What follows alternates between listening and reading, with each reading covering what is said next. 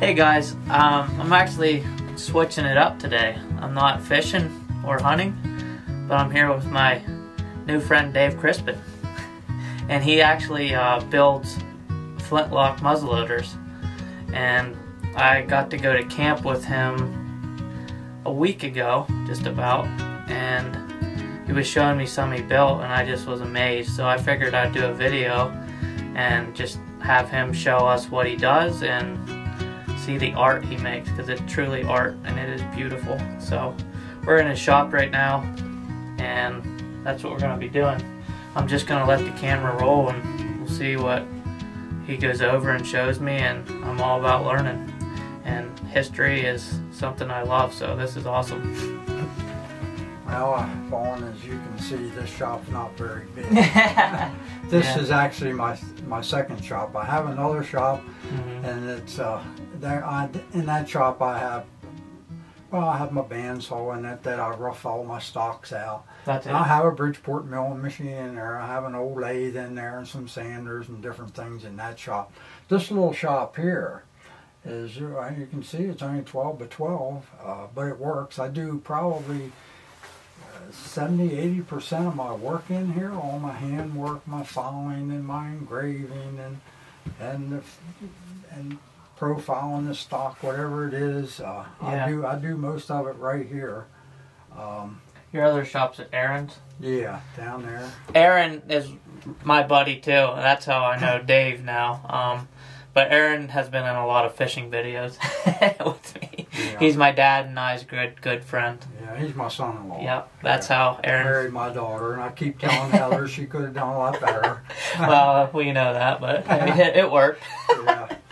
But he's a good guy. Yeah, he is. He's a good guy. I know that. But, I wouldn't be teasing if he wasn't. Some people say, well, how did you get started in this? You know? Yeah. Yeah. Well, probably like most men my age that are involved in this, we probably started with Walt Disney. Walt Disney, when Fess Parker played Daniel Boone and Davy Crockett, and we would watch that, and then we would go out and we'd be Daniel Boone or we'd be Davy Crockett, and we would probably kill every Indian and every bad guy within the community. And that's probably how it started. That was the spark. Yep, that was probably the spark. And then I don't know, I just loved the look of the long rifle. Yeah. And the art that goes into it. After that, I guess, well, I took machine shop in school, and my machine shop school teacher, Gordon Davis, Gordon, he liked this as well. We built them in school. Yeah, that's crazy. Different things like that. Yeah, we built guns in school, in machine shop, and repaired them and such like. So he was a big influence on my life, and then involved in this. The first one I built, though, was actually before that. I was probably about 13 years old. Wow. And my grandfather had, off the side of the barn, he had like a little wood shop, and cut the stock out there. My dad got a barrel for me from Dixie Gun Works at that time. There were about the only people around that you could get anything like that from. I had an old Harper's Ferry lock I put in it, and it loaded from the front, you know. And then I bought and sold and traded, and I have one. It's a double barrel. I'll show you later, maybe. That I bought for like $8.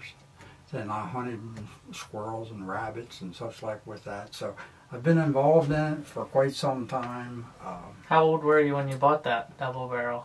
Well, I was still riding bicycle, and I put it across the handlebars of my bicycle and went down through town, the little town I lived in, with it across the handlebars. So I paid $8 for that gun. Times have changed. Yeah, life has changed. Yeah. I'm not sure if it's a good thing or not, but. Yeah. So then let's see. Actually, I went into my work. I went in and I was a tool and die maker my life. Okay, and so being a tool and die maker, you learned metal finishing and fits and all sorts of things like that. You know, you kind of learn how to do everything. So, yeah, and of course that was. But I still liked the long rifle and continued with it. This particular rifle here, as you can see, I'm working on the patch box on it now, getting it fitted in and such like. Oops. Yeah. Now I have to be honest with you on this rifle. I actually did not make this complete rifle here. Okay. This is actually Jim Keebler, a kit. I had gotten 2 pieces of wood that was cut like 2 inches thick that was extremely nice, and I thought, what do I want to do with it? Well, I met Jim probably, I don't know, years ago back at Dixon's Gunmakers Fair, and talked to him, and since then his business has really grown. I wanted to see actually what, so that's what I'm doing with this one. Oh, 45. Yeah, this is a 45. I'm doing the patch box a little different. It's kind of a southern style box I'm doing for this rifle, and curly maple, fine piece of maple. Most of the time though, I'll start from scratch and build them from scratch, but this particular one, I didn't want you to think that I built this complete gun, because I didn't. Jim had a lot to do with it. So is that's what you usually use for wood, is curly maple? That's yeah. As you can see, I sent my maple for this gun. I sent this piece to him. The man I get my wood from, he treats me right, and he knows how to cut it. If you notice, you see how the grain runs with the wrist, all the way down through there. And he positions it right on the wood. He's got good wood, and generally I get a good pick from him, on my wood. So as far as this has got like 100% curl in it, it really pop when it's all done. Wow. But this would be a nice little gun here. And your barrels. Okay, the different barrels. Here's one here. This is Corain, and actually they're right down the road here from where we live. Down there, what's that, Spruce Creek? Yeah, Spruce Creek, That's actually a turkey choke, 20 gauge turkey choke. And they shoot like crazy. And let's see, this one here, I like to use rice barrels. Okay. I think that they build a and now, really nice barrel. Is that the name of the maker, Rice, or? Rice, Okay. Yeah. And this is be a rice barrel here. And this is 50 cal? Yeah, that's a 50 there. Okay. That's a 50 and a rice barrel. And I really like their barrels. Yeah. Every one that I've built, they put them right in there. Yeah, they're nice. So I like to use good stuff. Well, Jim Kibler, like I said, his locks. I like his locks. I think he's building a fine lock. Here's some locks back here. I don't use his. I use Jim Chambers. And obviously, this stuff's all made in the USA. Oh yeah. Yeah. Seems like a rarity these days. Yeah. That's awesome. Like I said, I like to use all good stuff. Yep. Yeah. And here's a lock. There's that. Okay, that's Chambers, Jim Chambers, Siler lock. That's one of Jim's. This is another one here. That's an English round face, what they call an English round face lock. That's like it's on my turkey choke. Oh, something similar to that. On my Fowler. What the metal and stuff? What? This is just like steel or what? Yeah, it's steel. A lot of the outside and hammer and all is a casting. And then the internal parts may be made by machining and such like. Oh, okay. And they're hardened, and he makes an extremely good lock. Yeah. Oh, I believe you. This good stuff. Yeah. Yeah. You want it to spark. You want it to go off. You want to fly those sparks. Yeah. Yeah, and they will do that. So, got good strong springs in them.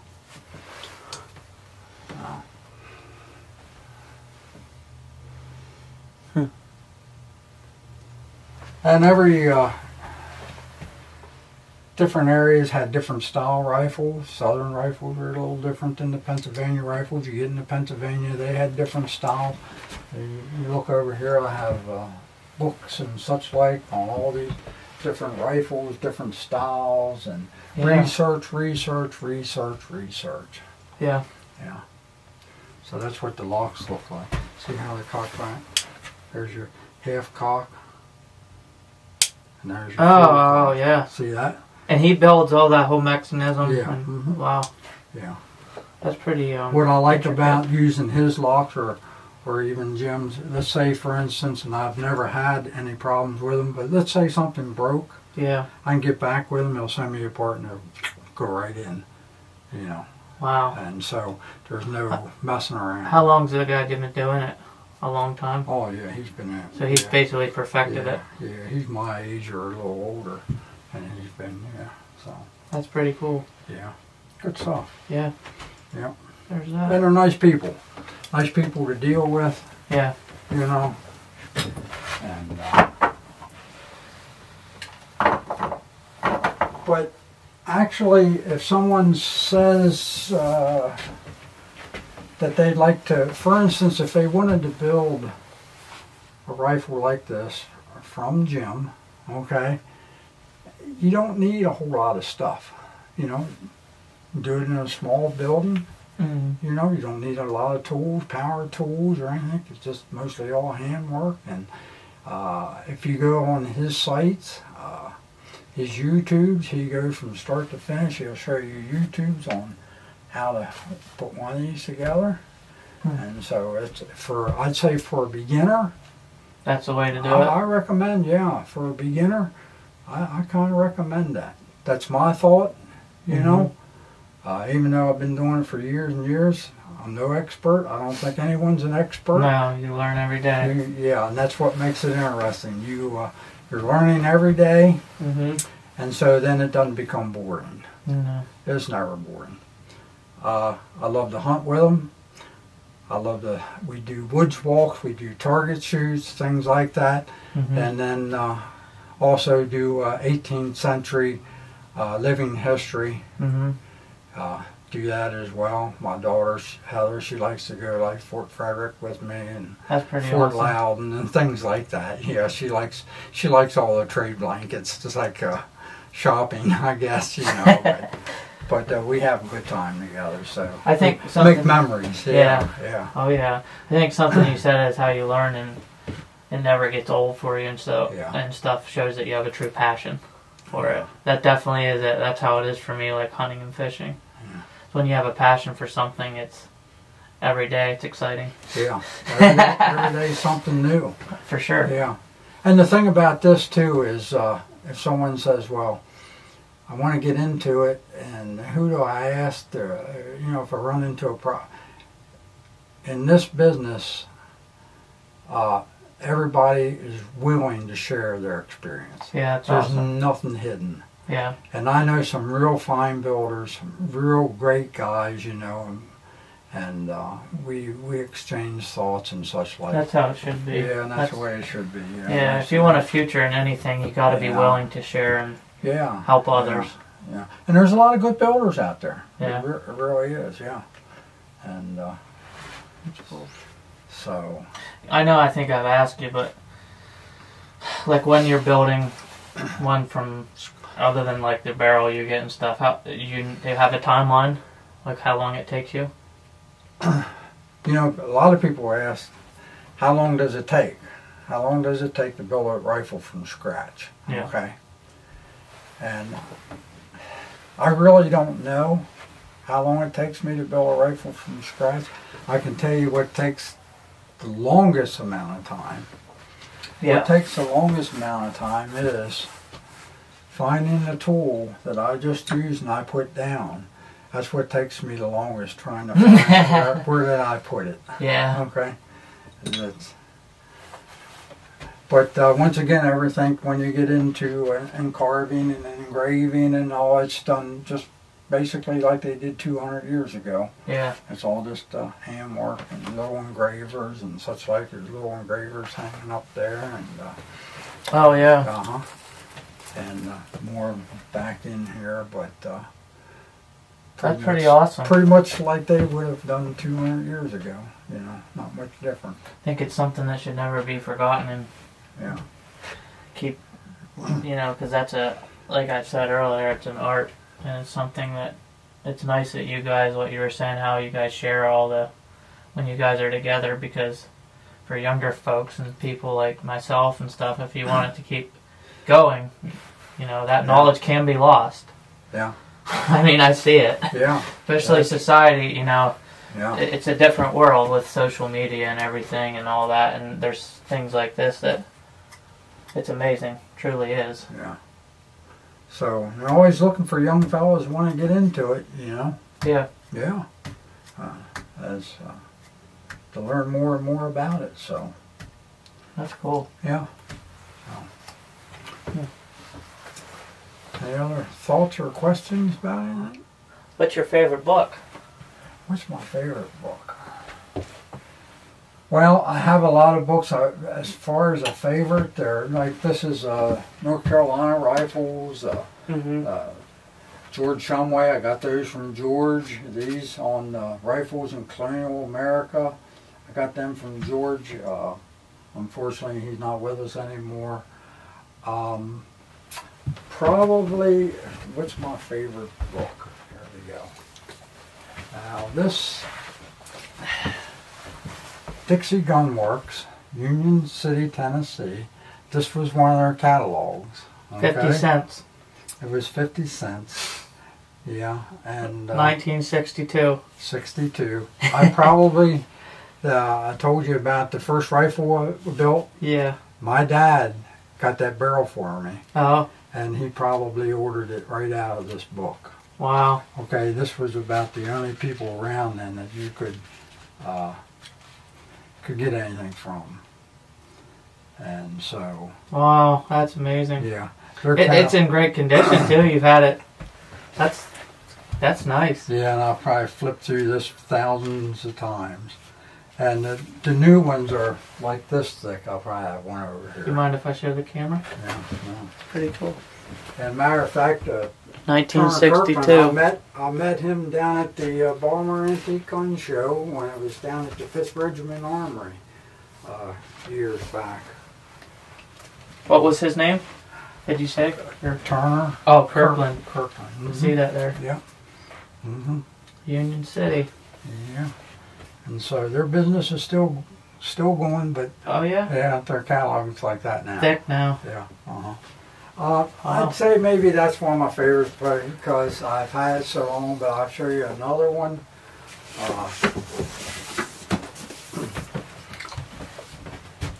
Now, not because I'm from Maryland. Okay. You're not biased. Do you see who wrote this? Hartzler. Oh yeah. Okay. Yeah. Well, Dan, he was from the area that I lived at in Maryland. Yeah. But he gave this to Gordon Davis. Oh wow. Okay, in 1978, and Gordon Davis was my machine shop teacher. No. And before I moved to Pennsylvania 3 years ago. Yeah. Okay, we moved up. My shop teacher, he always would stop by my shop, see what's going on, what I'm building and such like. And before I moved up here, he gave me this book. Wow. On Maryland rifles. Wow, that's awesome. Yeah. Wow. So, it's kind of special, I guess, because that is special. It came from him. Yeah. Yeah. Wow. And so, like I said, my machine shop teacher came and saw me. How old do you think he was? Yeah. Wow. So that's let me show that. pretty cool book. That is cool. Yeah.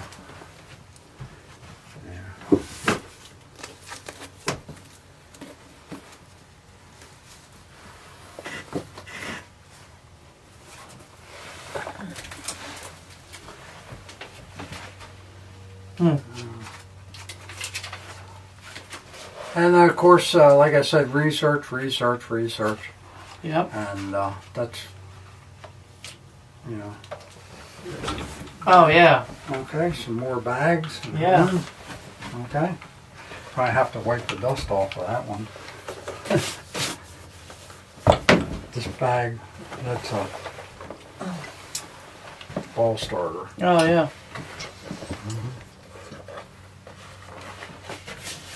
This bag I copied off an original bag.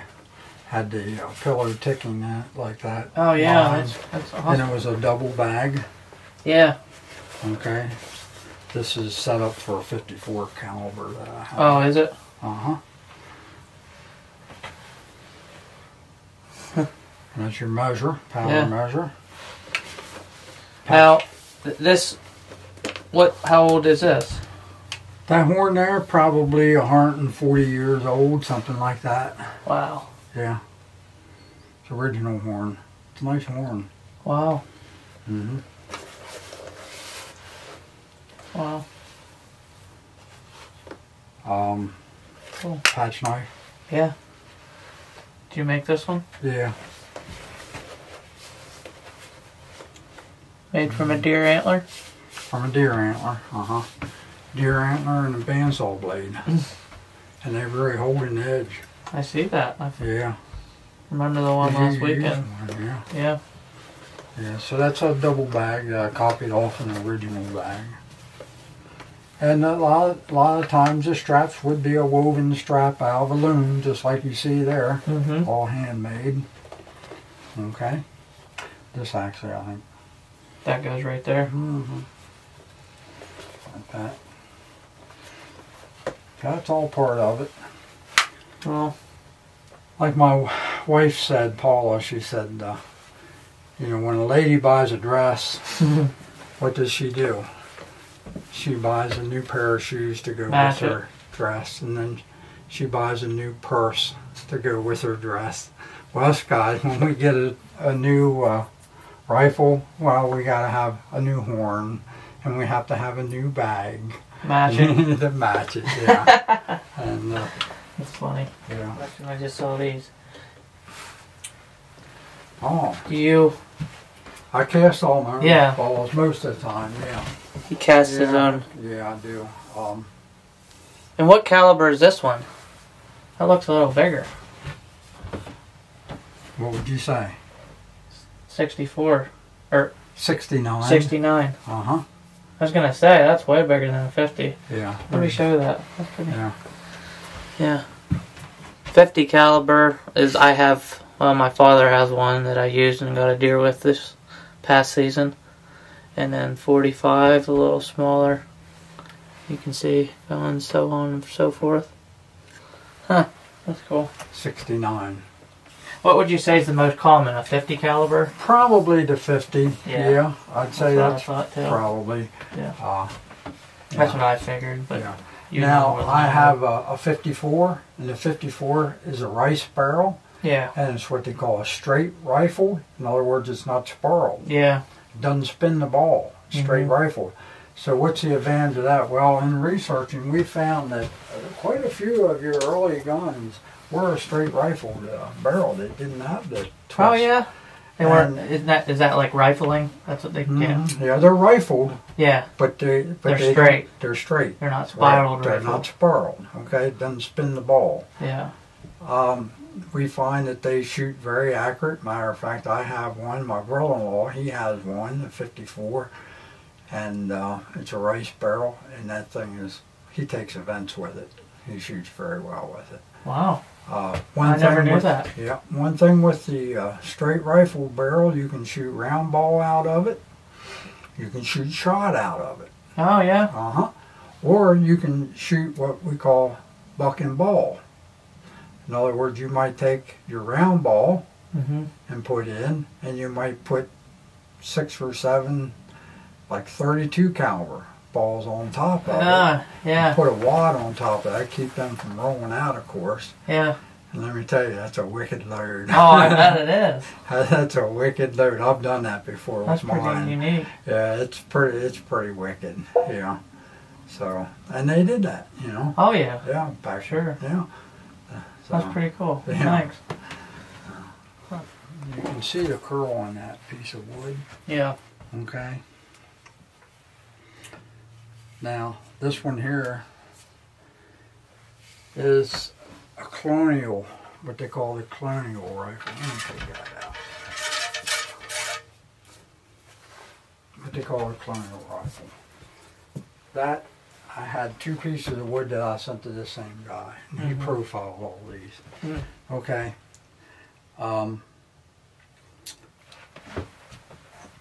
That's a 50 caliber, what they call a colonial. It'll have a sliding wood patch box. And it's got, I got it all packed over there, I think. The lock is a round face lock, like that, okay, which is Jim's lock. And his barrel. But you can tell the piece of wood, it's, you know, it's a great piece of wood. Oh yeah. This is going to be a nice gun. Oh yeah. But this gun here, when I was telling you about hunting and throwing around, it would take a real lot of beating, you know, because it's stockier. Oh, I can tell. It's stockier Yeah. than a thinner gun like that. Yeah. They get a nose cap on it here. Okay, so that'll make a pretty nice hunting gun. Yeah. To the right person, I would let that go. Yeah, that's nice. Yeah, that'd make a good hunting gun. Some people used to say that they liked them the length that when you're loading, now I don't know if there's any truth behind this, when you're loading, you wouldn't take your eye off the enemy. Oh, so it's like eye level. I don't know if there's any truth in that. I've heard that, you know, Yeah. through the years, yeah. Yeah. And so, but this will make a nice hunting gun. Yeah. Throw it around. Yeah. Yeah. Anyway, I'll dress it up too. I'll probably put carvings in it and silver inlays. Oh, yeah. A few, not too much. Don't Yeah. go overboard with it, but yeah, it's got a big cutout in it Yeah. too for the patch box. You can store your moccasins in there.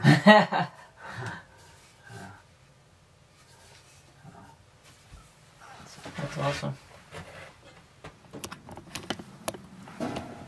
Yeah, when he died, that was like an error went past, you know, never to be repeated.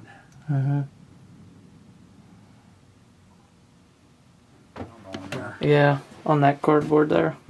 He'll cut that out, you know. Yeah. Yeah. I'm gonna give that to Tom. Basically, the one out there in the building that you saw us working on, Yeah. this original gun here. Yeah. Here, you can take it. Okay. And the style of it is very, very, so close to that one out there, it's unbelievable. Yeah. And this is the style patch box that this original gun has. And I did 2, like I said, like this. Yeah. Okay. And curly maple, this is walnut. There's the original gun, walnut. Walnut, but, yeah. It's a Tennessee Southern style rifle. Yeah. Fancy rifles, yes, okay, with bells and whistles and all the carving and silver inlays and all. But personally, myself, I like just a plain rifle. Yeah. I like to see the gun for the gun. Yeah. Now, when is this from? How old that is one this? there, probably just early 1800. Wow. Yeah, late 1700s, early 1800. Yeah. Wow. And so it's original, and I think it's pretty cool. It is cool. And I thought one thing that I noticed when you look at the end of the barrel, Yeah. it's kind of offset. One side's a little thicker than the other side. when they rifled that, when they made that barrel, it went off to one side a little bit. Yeah, that's crazy. And, yeah.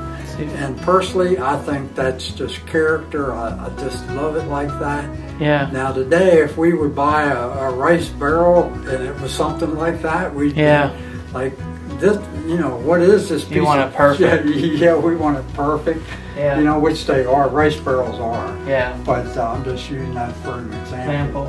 Yeah, but and of course then with the Southern, you'd have a bag and horn. Yeah. Okay. Gotta have your bag and horn, just like the ladies have the new dress with the new pair of shoes in the bag. And so that's a Southern style horn there. And that the difference is they use is the bands. Bands. Yeah. And of course they're made from horn as well. Yeah. Banded. Yeah.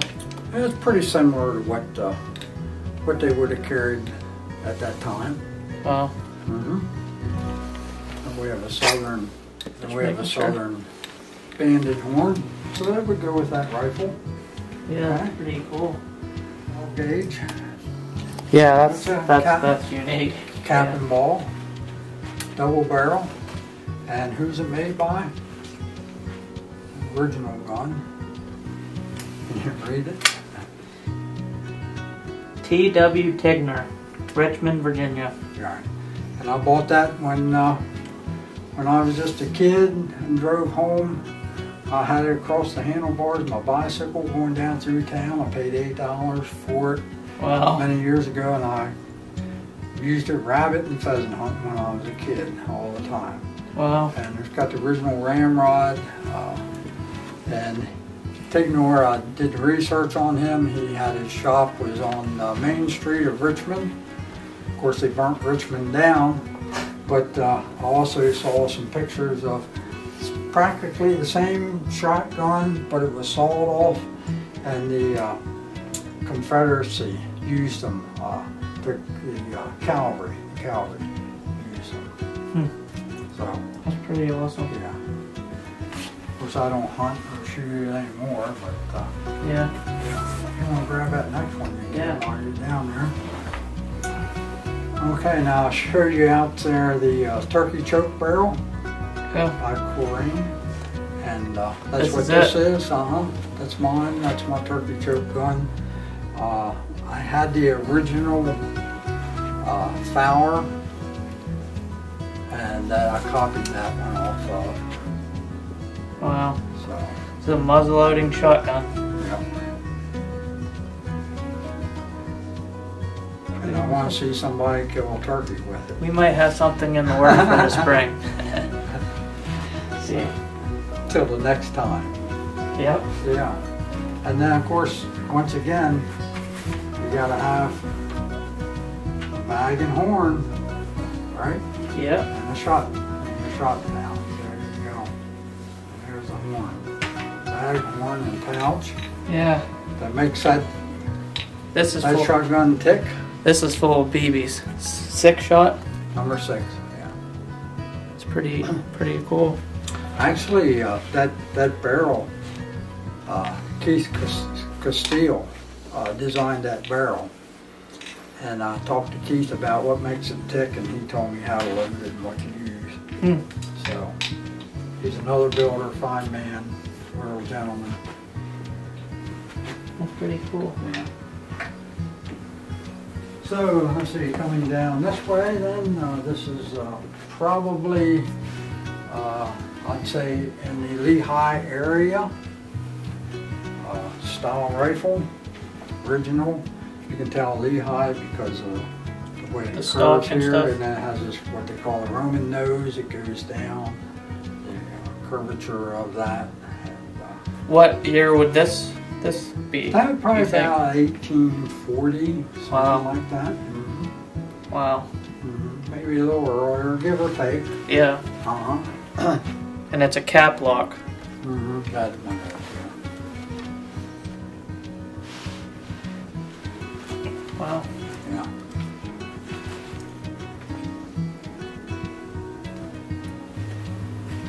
Okay, and then coming on up.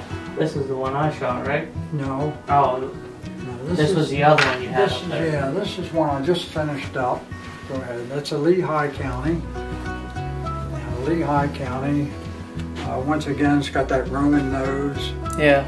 In here, but it's got a double step wrist. If you see that double step, it goes here and then it goes here. Okay, very typical. If the side plate is very typical. Yeah. Of what they would have used back at that time. With the arrow. And you built this? Yeah, I built that one from scratch. Wow. Yeah. Except it's got a rice barrel on it, Uh-huh. and it's got a Kibler lock on that one. And a curly maple, once again. It's beautiful. And if you notice the silver inlay here, yeah. see that? Typical of Lehigh County, you'll find that area would have put, some people think it's an Indian, some people think it's a lady, some people think it could be the Sons of Liberty. Personally, I think it represented the Sons of Liberty. That's my own personal opinion. Why I say that is,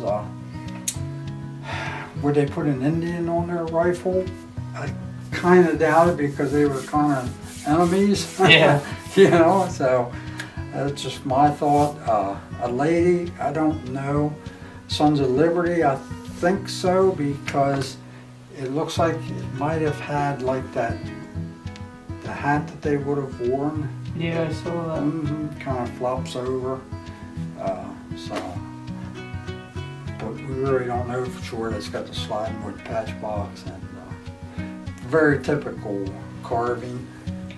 Copied the carving off this carving on this side off an original gun. Yeah, that's pretty. They did a lot of incise carving, not so much relief carving. Yeah. And I just shot that one. That's ready to go. Beautiful. Yeah. And they did kind of if you notice the finish on it, it's like a Volin reddish Yeah, I noticed color. that. Okay. Original powder horn. This is a York County screw tip horn. And how old's this one again? It probably goes early 1820s or so. 1820s powder horn. Yeah, horns are a whole different ball game. Different thing to collect.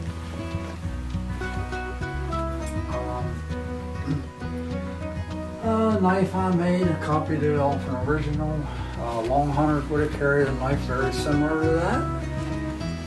The long hunters would have been someone like Daniel Boone. He would have been a long hunter. Somebody goes out for a long period of time to get deer hides. Very profitable business back then. And to sell the fur. Yeah. They carried maybe something similar to this hawk, which that's not an original. That's made by Beaver Bill. Beaver Bill, I think, makes some of the finest hawks you can buy, all hand forged. And I put the handle in it a little different.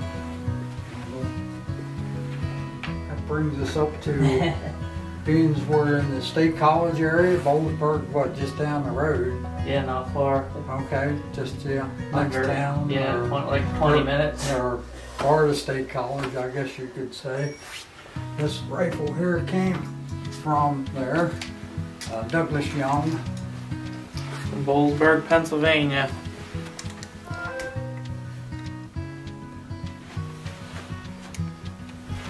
And the date, what do you think this one was? About 1830s. Oh, 40s. okay, 1840s, yeah. Yeah.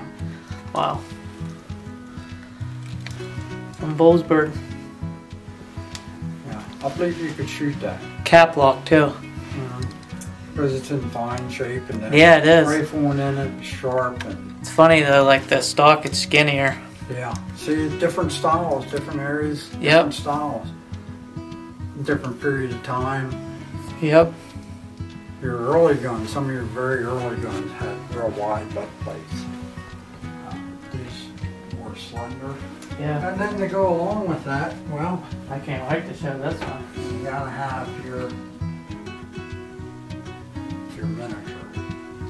Alright guys, this is amazing. And you built this from scratch. Yeah. This You can't buy anything for that. Yeah, this is a miniature of that, and Dave completely built this from scratch. And to show you how big this is, here's a pen. And a pen, just to give you size, is like a little over a quarter, almost halfway as big. It's very, what'd you say, third? It's a third copy of that original one you just had. Third size. That Douglas Young. But this is amazing, and it does fire. Yeah, it's calibered for a BB. It's calibered for a BB. That's amazing. That's a tip. Yeah. But this is amazing. Amazing. And the intricacy is just awesome.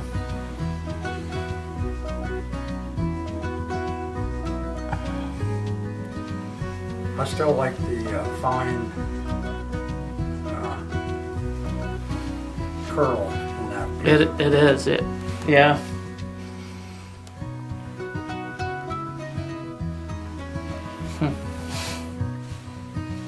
That's pretty amazing.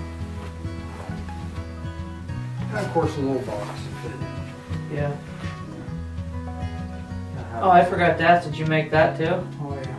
Let me put that in there and I'll Put that in there. show them that too. That's awesome. I don't want to make a powder horn. I made the box too.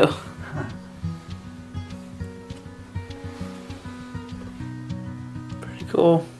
Look at the lid on the box. The lid.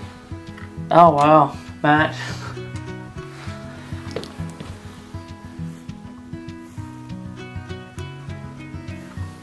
Pretty awesome. Pretty much a wrap, huh? Yeah. I'm gonna have to put that tip on there. Must have got wood shrinks over the years. Yeah. Yeah. If you right, notice here, if you feel this and feel that, notice how they're raised. It's not flush. Oh yeah. See that? Okay. Yeah. Yeah. Well, that's because the wood shrunk over Oh. the years. And they kind of pop, Yeah. bubble, I guess, pop Yeah. up out. I had somebody tell me one time, boy, they didn't do a very good job on inlet. Now, feel how high that is. I said, no. I said, That was flush at once. yeah. Yeah. The wood shrunk over the years, yeah. That's what happened. That's one way to tell. A lot of times if things are Older. Yeah. because you can, you know, Yeah. I've built rifles already. That You could pass it off As for old. an original. Yeah. Yeah, with Well- the finishes and all. Yeah, I'm gonna spit patch, and I'm using pillow ticking for patching material. And this is what I do. Don't have to do it this way. You know, a lot of guys, everybody's a little different, but this kind of works for me.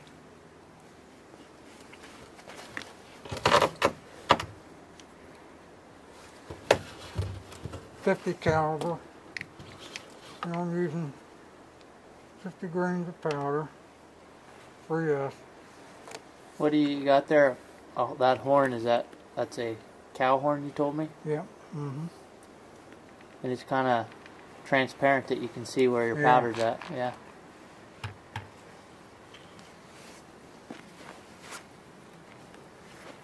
A bullet pouch.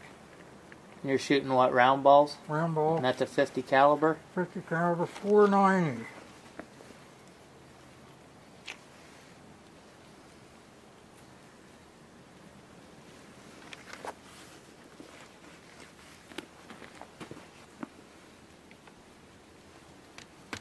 Sword starter. And then what, you just cut that then?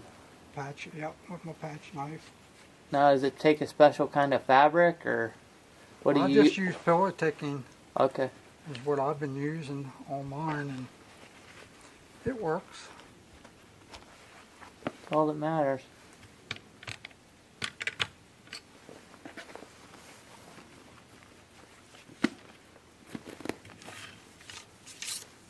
And you ram it, try to keep kind of this tight. Once I shoot it, it'll loosen up.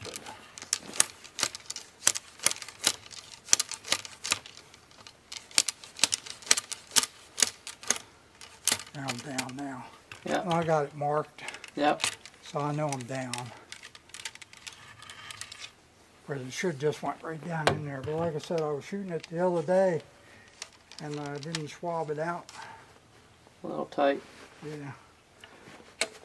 I prime right from the horn.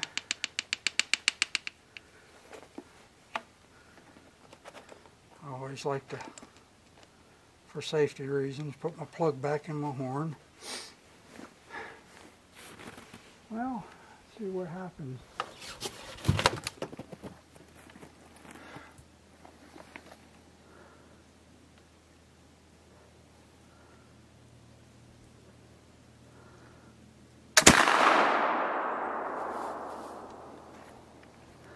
Well, I don't believe I hit it. Hit a little low.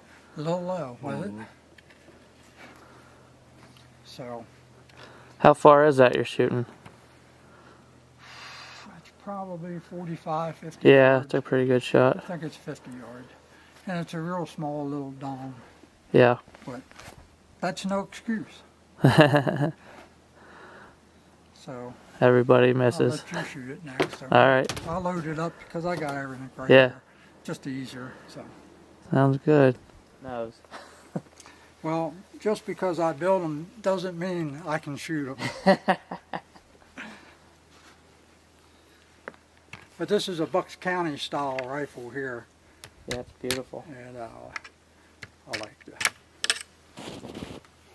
shoot and hunt with.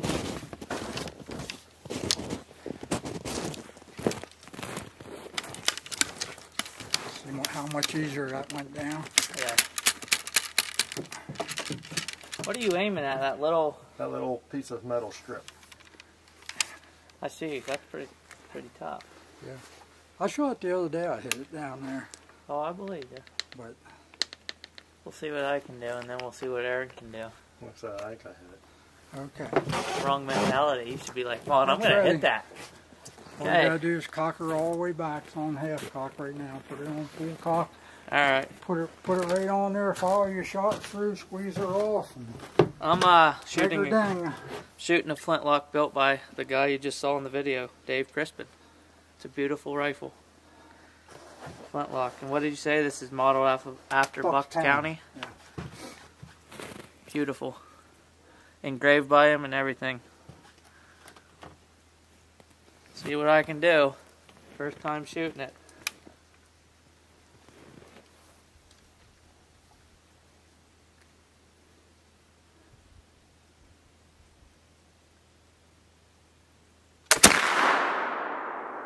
I'll tell you what, you were right off of it. Was I? You were a little high to the right. Was I? Yeah, looked like it. Yeah, a little high to the right, but I'll tell you what. Close? Now you want to do it again? Yeah, I'll shoot it again. That was fun. Yeah. Now that you know the feel of it too. Yeah. You know? Yeah. All right. Go ahead. Load her back up. Try her one more time. That goes off really fast. Good ignition. Yeah. Fast ignition. At least for flintlock, it seems like, from what I've been around.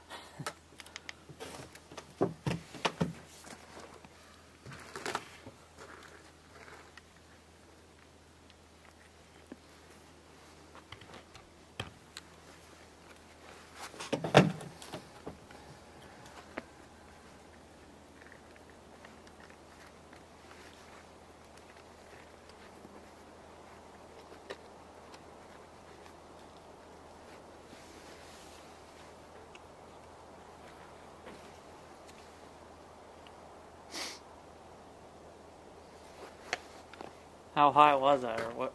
You were. It was.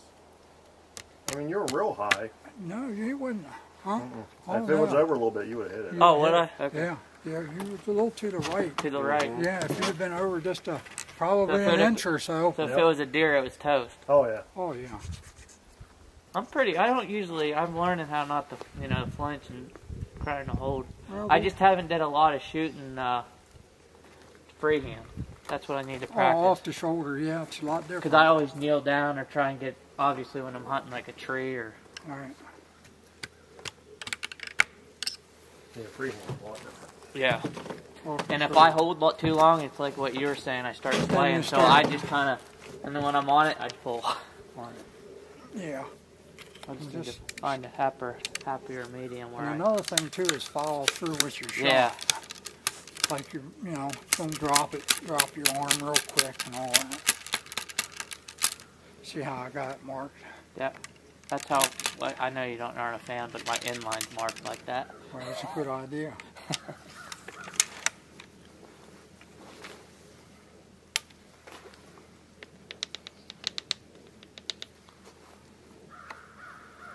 Now, do you always fill that up? That little... About like that, yeah, the pan. Gotcha. That's called your pan. Yep.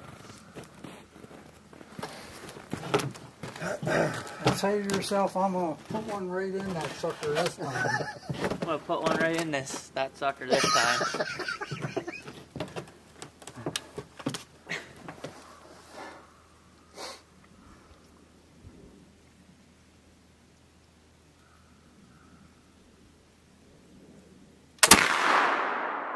I didn't see that or not.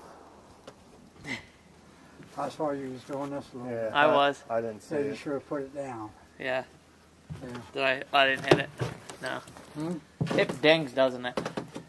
Oh, it'll rock. Yeah. It's Yeah. on chain. Yeah, you'll see it shaking. Yeah. Your go turn on. there, Aaron.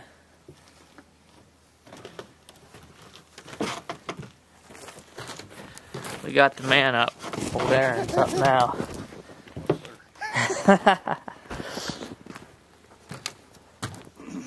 You have to cock her all the way back.